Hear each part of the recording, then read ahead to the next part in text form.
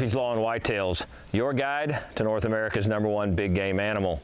Today's topic is hemorrhagic disease, which is one of the largest sources of mortality for whitetail deer. Hemorrhagic disease is a viral disease of deer caused by one of two closely related viral families, EHD virus or epizootic hemorrhagic disease virus, and also blue tongue virus.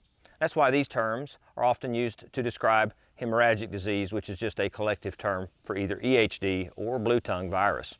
Hemorrhagic disease is a vector-borne disease, meaning simply that it's transmitted from one animal to another by a third party. In this case, the third party is a biting midge. Here in the South, we call these midges no-see-ums because they bite you and they're hard to see. And they simply take the disease from a diseased animal, bite that animal, fly over to an uninfected animal, and transmit the disease accordingly. Once an animal is infected with hemorrhagic disease, one of three outcomes can occur. One, they can die very rapidly due to rapid internal hemorrhaging, as the name implies, but also due to very high fever.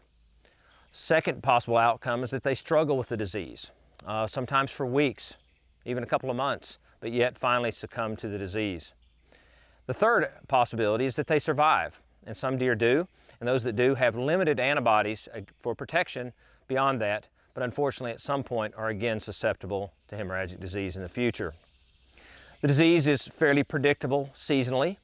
The midges and the midge activity typically is greatest during the late summer, early fall months. So from July to October, we typically see these outbreaks. Again, often near water sources and often in drought years. So again, somewhat predictable both seasonally and where you'll find these deer on the landscape. It's also fairly predictable to a degree on a cyclical basis. In other words, on an annual sort of and semi-annual cycle. What we see with hemorrhagic disease is that about every 6 to 8 years we expect a fairly significant outbreak. Many hunters will remember both 2007 and 2012 as significant outbreak years. In fact, we would have normally considered either one of those years a once in 50-year event, and yet we had 2 of them in 5 years, so we lost a lot of deer. And we've had some less significant outbreaks since 2012, but not like those years. So the odds are we're due for a big hammer, and probably sooner rather than later. So, are all deer equally susceptible? Research says yes. However, hunters often find a dead bachelor group of bucks, and it's simply because of their behavior. They're often grouped together in the summer months. They often will come to water together during one of these water holes where these midges are active, and bingo. But all deer of all sexes and ages are equally susceptible. What can hunters do? Well, frankly, not a lot.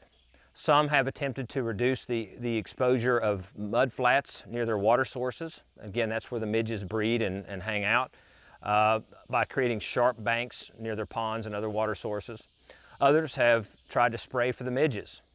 There's no data to my knowledge on either of those, and my gut is that both of those would be exercises in futility. However, there are some things hunters can do.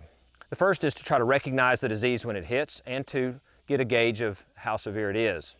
So if you start finding deer late summer, early fall, again, particularly near water sources, get your other hunters involved, get your neighbors involved, and do a body count, try to figure out how severe the outbreak actually is. Good chance your DNR will be aware of it, so contact them as well. The next thing you can do, once you've got a gauge of how severe the outbreak is to back off your doe harvest or your deer harvest in general, but especially your doe harvest that year. Got to let that herd recover, particularly if your deer herd is at a suppressed level.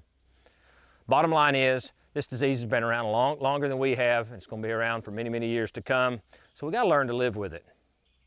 But you can take some precautionary measures. That's it for this week's episode of Murphy's Law. Hope you learned something. Until next time, be sure to leave your questions and your comments here in the video, but also to subscribe to our YouTube channel and to check out all the great content at huntstand.com.